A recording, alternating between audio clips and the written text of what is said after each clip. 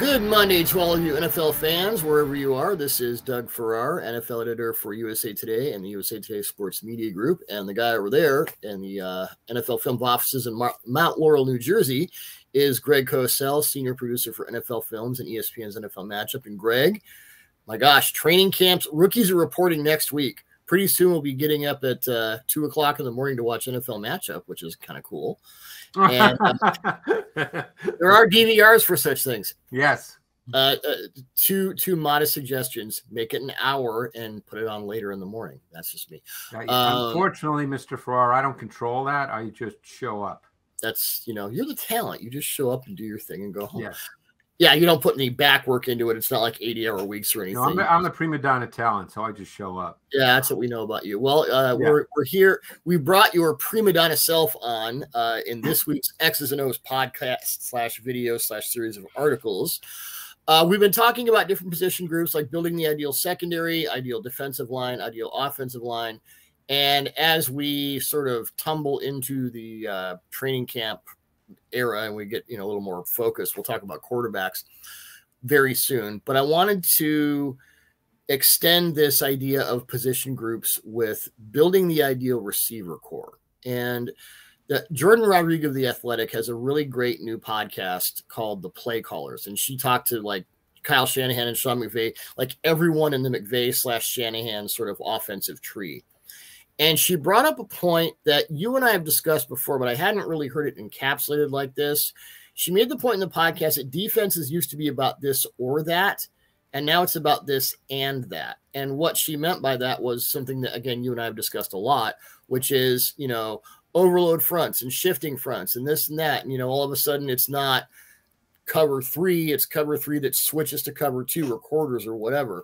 And we've talked about these sort of shifting sands in the hourglass, like days of our lives, how that affects quarterbacks. As we get into building an ideal receiver core, how have these sort of paradigm shifts in defensive philosophy, how do they affect receivers in general? How have you seen that change for receivers?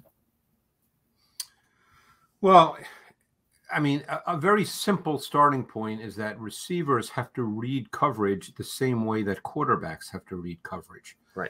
Because you can draw up routes and everything is drawn up as a structural ideal. So in other words, if you have a route concept, for the sake of discussion, we'll deal with, let's say, a 3-level stretch, a flood concept, where there's 3 routes to one side of the field: a short route, an intermediate route, and a vertical route.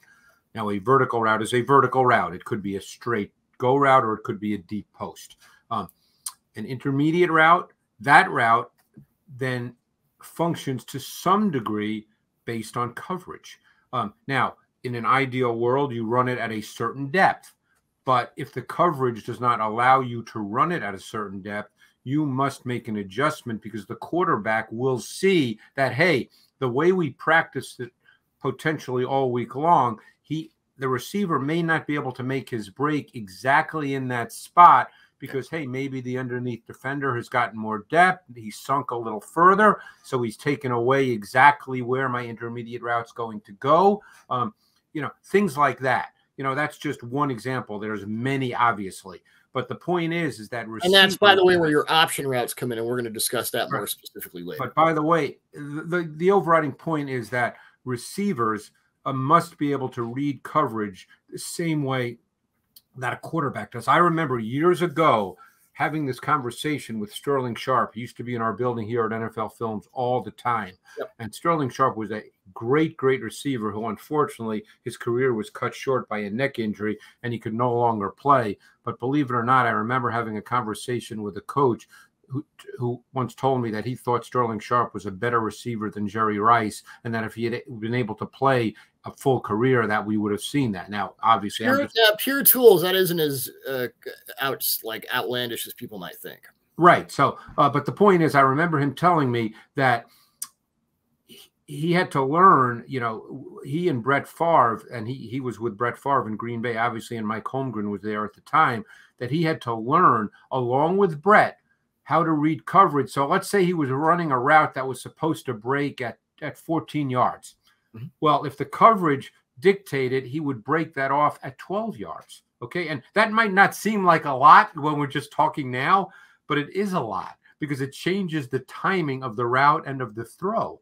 And the quarterback and the receiver have to be on the same page as to exactly what that, you know, if it's an in cut and you run an out and there goes the ball and, oh, the quarterback stinks. No, the receiver ran the wrong route.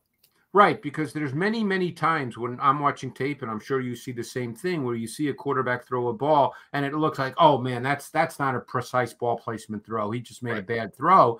But that's not always the case, because it might be where the receiver broke his route off at a certain point because he read the coverage a specific way and the quarterback didn't read it exactly the same way. So the overriding point is that with the changing nature of defenses, which is what your starting point was, and particularly now with a lot more disguise and late movement with defenses, receivers, and this is one of the major adjustments college receivers make getting to the NFL, is they have to be able to read coverage on the move, just like quarterbacks have to be able to read coverages as they drop. Receivers have to read coverage on the move. There's some high level talented receivers who never quite grasp that.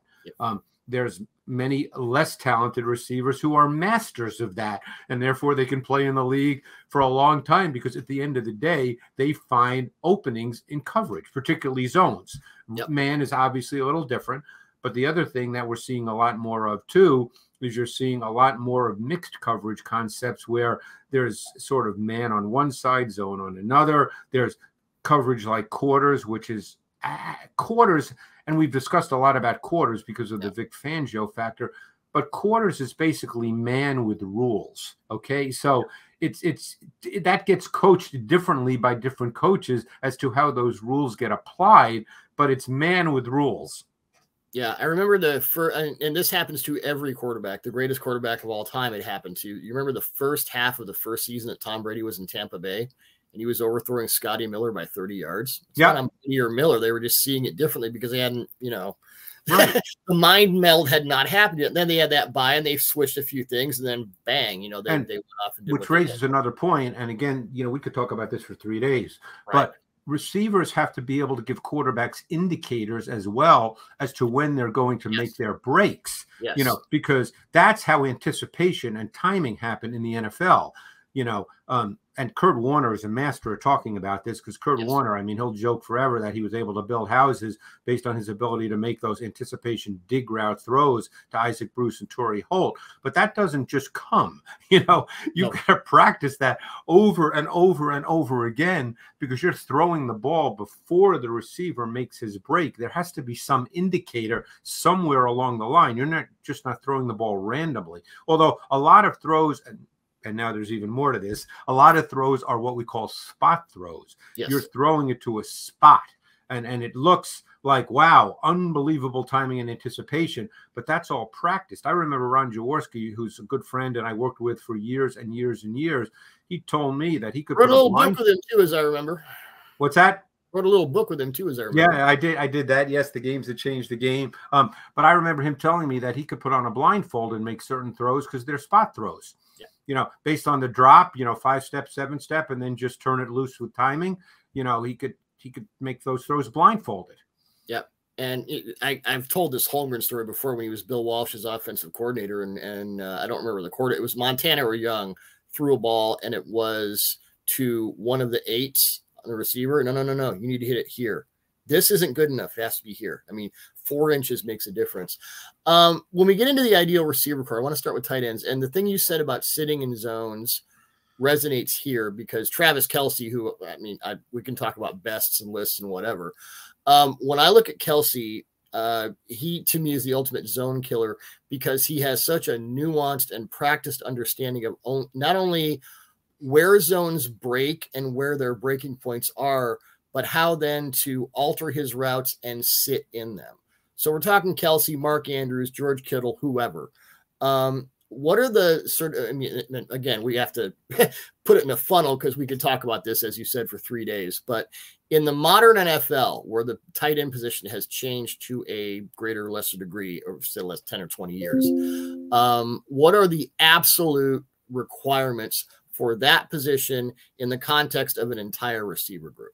We're not talking about blocking here. That's a whole different thing. Right. We'll take that off the table.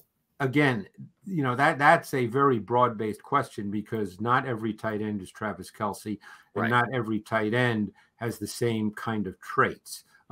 In an ideal world, what you would like to have with your tight end is the ability to be a 3-level dimension. In other words, have vertical ability, be a seam stretcher. You'd love to have that ability, because that expands your pass game and makes defenses have to defend more, because then there's more offensive weapons that can be vertical dimensions, and that causes more problems for the defense. So that's what you'd like to have in an ideal world. But if I could just respond to something you said about Travis Kelce, I think that one of the things that maybe isn't talked about very much, and I remember Mike Martz talking about this to me when I was very fortunate to be invited by Coach Martz to the Rams training camp years ago when he was the head coach, and he basically told me, hey, you're here for 3-4 days, you're a coach, do whatever you want. And it was one of the most unbelievable experiences of my life. Yeah, that's fun. Jeez. But I remember, the whole idea that, there's gray areas in zone coverage. Okay. Otherwise, everybody would play the same zone.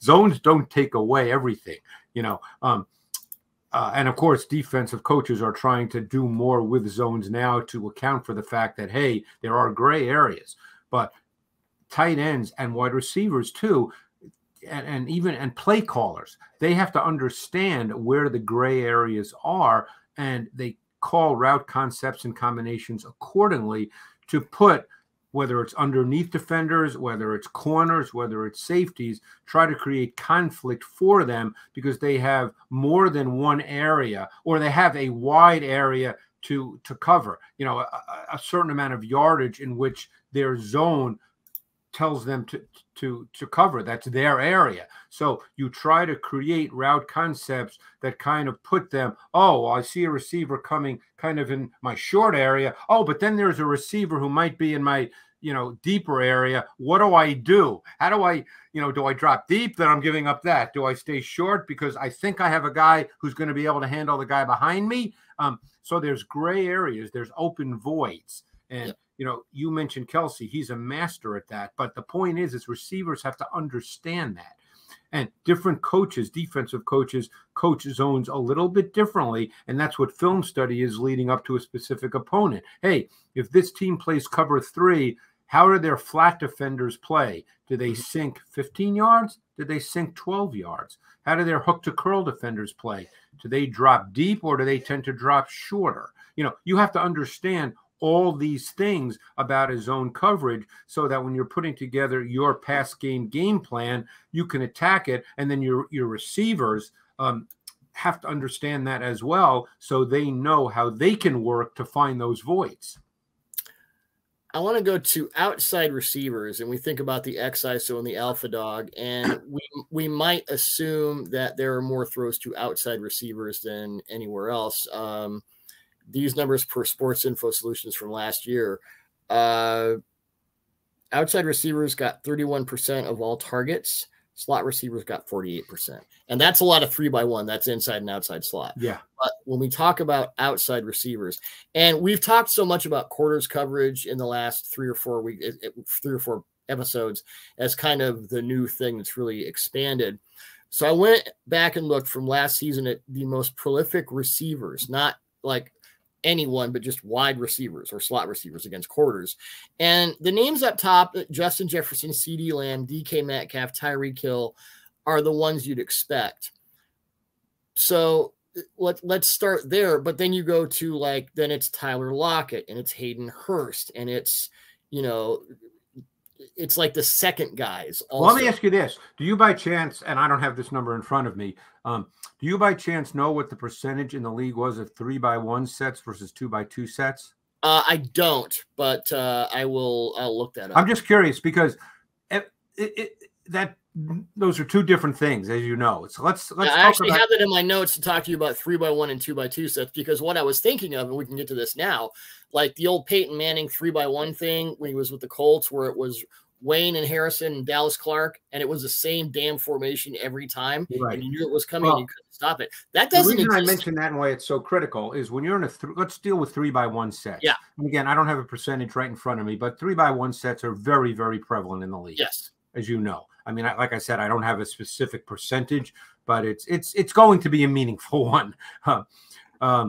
So when you have a 3-by-1 set, you have 3 receivers to one side of the formation, almost always to the wide side of the field. Mm-hmm. You have a single receiver, we call him the X, to the short side of the field. He's to the boundary side, hence we call him the boundary X. Now, think of it this way. The 3 receivers to one side, that's where your combination routes come from, because there's 3 receivers working to one side. So they're often running routes that work in tandem with one another in terms of depth. Okay, because obviously and floor balance. I mean, that sounds like a basketball term, but anytime you're playing in somewhat confined space, and even though football doesn't seem like confined space, because when you're watching on TV, it's not like watching a hockey game or an NBA basketball game. You know, it doesn't seem as confined. It still is a confined space sport. There's only a certain amount of space. Okay, so you have to design route concepts and combinations that create space. You don't want your receivers, you know, to be 2 yards from one another when they get to the top of their route stems. Okay. Right. So that's where you get your combination routes with the three receivers. The boundary X receiver, more often than not, is running an individual isolation type route. Now, once in a while, he'll be in combination with a back who's offset to that side. If a team runs empty, yes, there might be a combination route to that 2 receiver side. But more often than not, that boundary X is running an individual isolation route. So that receiver, that boundary X, has to be able to win one-on-one. That is an absolute prerequisite for a boundary X receiver. Now, you can win multiple ways, Doug, as you know. You right. can win because you separate phenomenally well at the top of your route stem. You can win because you're big and physical and basically can win with competitiveness and physicality, and that provides enough space for a quarterback to get you the ball. You can win because you're phenomenal making contested catches. You know, you can win multiple ways, but the point is you're running a lot of individual isolation routes in which you have to win against a corner one-on-one. Yep. Okay. Now, that doesn't mean there's never winning one-on-one with trips to the 3 receiver side. Of course there is. But the point is, it's just different. You know, you can run combination routes with 3 receivers. You can't run combination routes with 1 receiver. Yeah. Jamar Chase is probably the best boundary X guy. Even he can't, like, split in 2, at least. I mean, you mentioned Justin Jefferson, you mentioned Metcalf, you mentioned CeeDee Lamb. CeeDee Lamb is a fascinating player because he's obviously a very good receiver, but he's not a boundary X. CeeDee right. Lamb is actually a Z or a slot. He's a movement receiver. See, right. the boundary X is on the line of scrimmage. He can't go in motion. So what happens to the 3 receiver side, you have to get a receiver who's off the ball, okay? And CeeDee Lamb is phenomenal at that. He is a movement motion receiver who works best to the multi-receiver side of the formation. He's phenomenal at that. Very often, receivers who you want to get free access off the ball because maybe they're not great against press coverage, because as I said, the boundary X is on the ball, so he can be pressed. So that's another attribute that a boundary X has to have. He has to be able to defeat press without disrupting his route.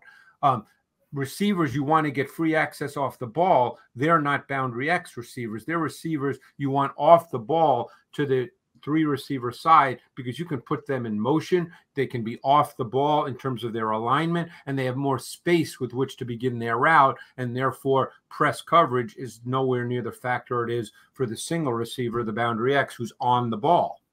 Yeah, as you said, the ability to play man coverage as a cornerback is a must. So obviously you have to be able to defeat it.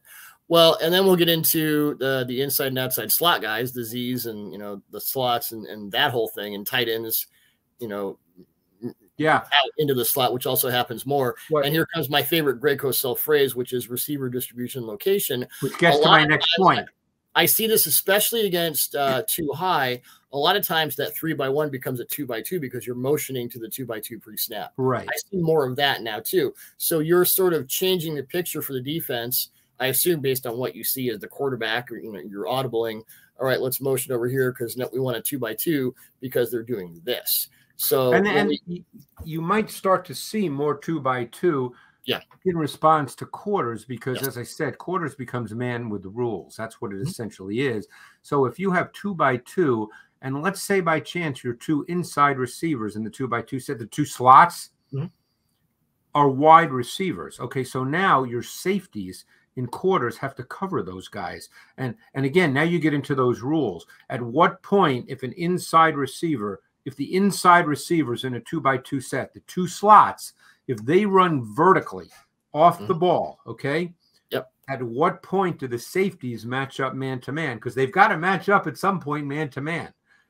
So, you know, I had a conversation years ago with Steve Wilkes, and who's now the DC for the 49ers, replacing D'Amico Ryans. And, you know, different coaches have different beliefs as to, does he match up at 8 yards? Does he match up at 10 yards? Does he match up at 12 yards? Again, you know that from film study, and you know that from coaches.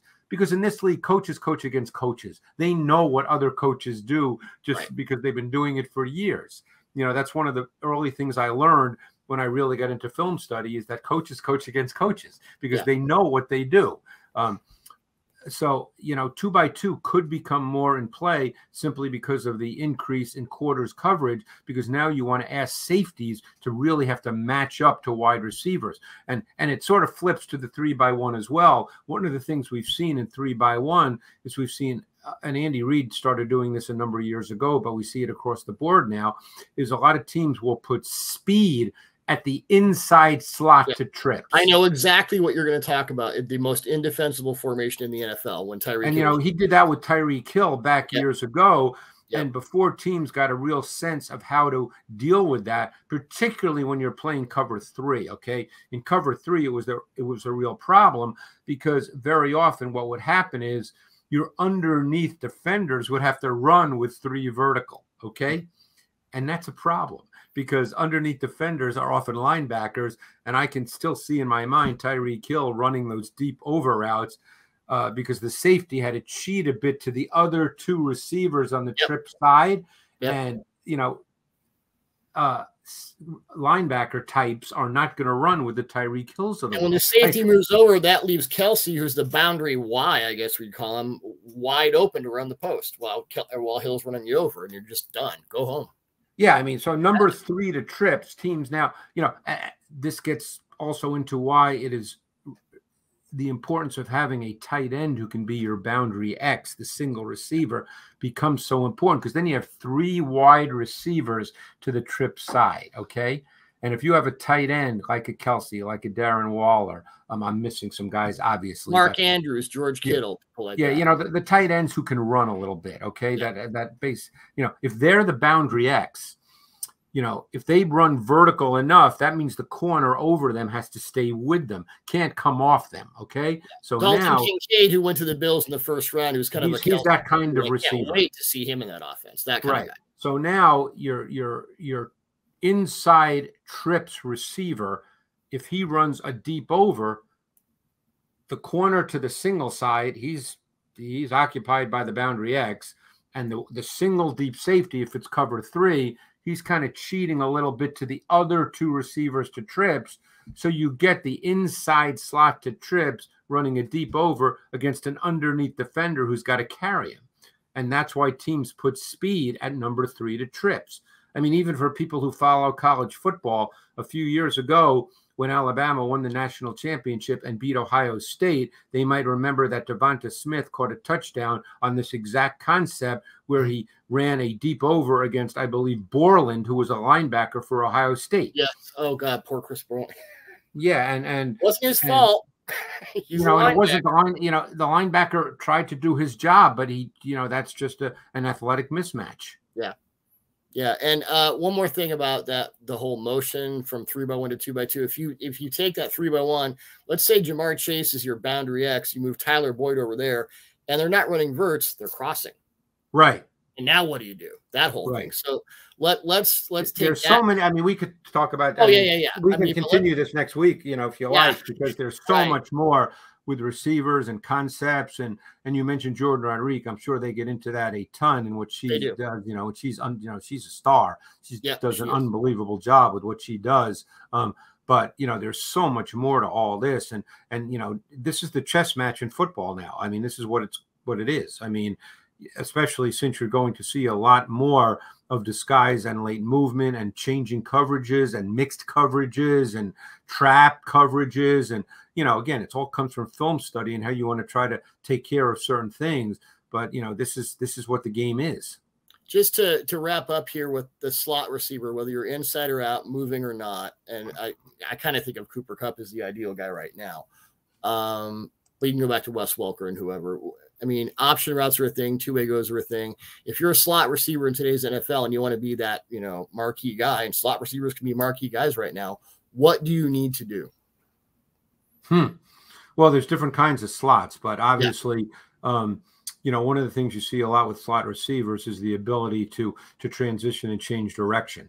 You know, that again, there's different kinds. So I don't want people to think, well, every slot receiver has to do that or else, you know. Right. But I mean, you see the Tyler Boyds of the world, and he's a good example. You know, the ability to run pivot routes, whip routes, routes, you know, those are change of direction routes. Those become really, really critical. And then if you get, as you mentioned when we started this, you talk about a quarterback placing the ball exactly where it needs to be, if it's placed properly. And of course, Joe Burrow can do that. Then you get, that's where the run after catch comes from. Run after catch comes 99% of the time from the quarterback, not from the receiver. Right. Yep. Yep. All good stuff, Greg. Yeah, we could, this is one of those where we can, I opened a box here. I love talking about this. We can do this again, you know, for the next 2 weeks if you want. Yeah. So that's another part of the ongoing chess match of the NFL and college football. So that's the encapsulated version of our ideal receiver core on the X's and O's with Greg and Doug. And we'll be talking more X's and O's next week. Thanks a lot, Greg. Thanks, Doug.